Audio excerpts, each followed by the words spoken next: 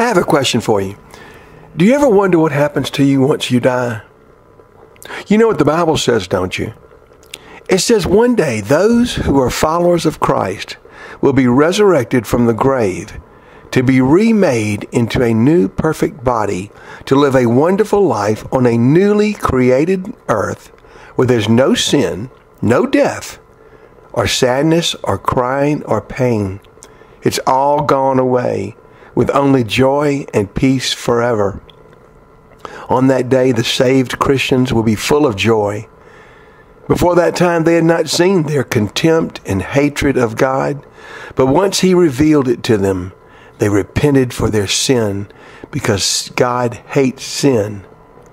They came to the living Jesus for rescue from God's wrath. And now they could see themselves as forgiven rebels, violators of God's commandments, only deserving death for their sin against God. But by His grace, God opened their eyes to reveal to them their sinful state. They surrendered their lives to Jesus and they were saved. And now they could enjoy an abundant life that obeys God. Do you see your sin? Do you need God to save you? Think about it. We have all sinned. God hates sin. Since God is holy, every one of our sins must be erased to be qualified to enter heaven.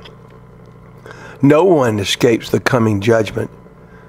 God is a just judge who must follow His laws. His laws says either we must be punished for our sin or we must have a substitute who is willing to take the punishment for us.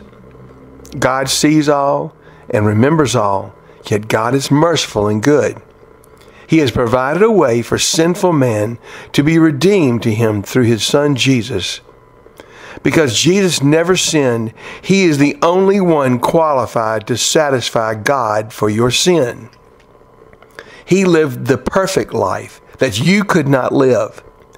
He was crucified, died, and resurrected from death to life. Now His arms are open to you if you need Him as your substitute. Jesus willingly sacrificed Himself for the sin of the whole world. Now, through Jesus, your sin can be erased if you go to Him. How gracious is that of God to us? Will you repent and become an obedient follower of God, trusting His Son to save you? Then He would give you the holy, righteous record that God demands of you. Then you too can be resurrected one day and have eternal life right now. Jesus is God's gift to a fallen world with ruined records of sin. Don't refuse Him. Jesus must grant His record to you to make you right before a holy God, or you will remain in your sin, only expecting judgment and wrath to come. Without Him, you have no hope. Will you be honest and admit your guilt to God?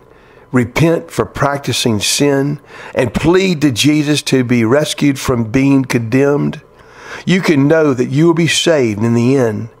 You can have certainty and assurance right now and know that when you die, you too will be resurrected one day to enjoy true life with Him forever. Will you stop resisting Him? Wake up now before it's too late.